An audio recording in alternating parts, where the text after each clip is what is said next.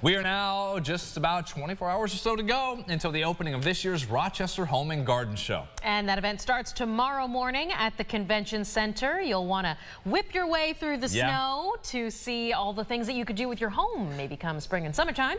Ron Spitzer live at the Convention Center with a sneak peek of what to expect. Ron, what are you doing there?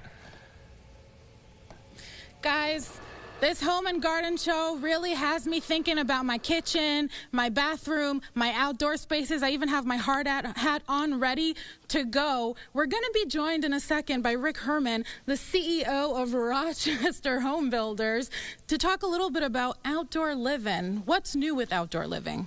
Well, I think people are taking advantage of the climates here that we have, and they're trying to extend their summers and springs and fall by going outdoors. So we're seeing a lot of outdoor gardens, decks, patios.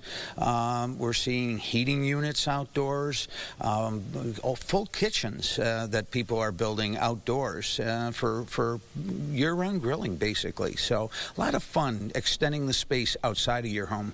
Extending it and making it friendly for these outdoor living situations that people are enjoying right now. But over the last couple of years, it's been really a struggle to get a contractor. Is that still happening?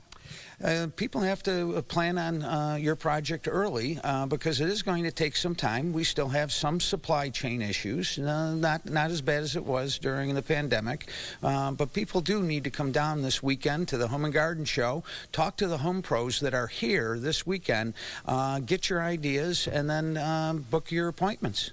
And if people want to come by, what else will they see here aside from outdoor living, kitchens, and bathrooms? We've got some great demonstrations. We've got wine tasting. We have clowns for the kids and face painting, a little bit of something for everyone.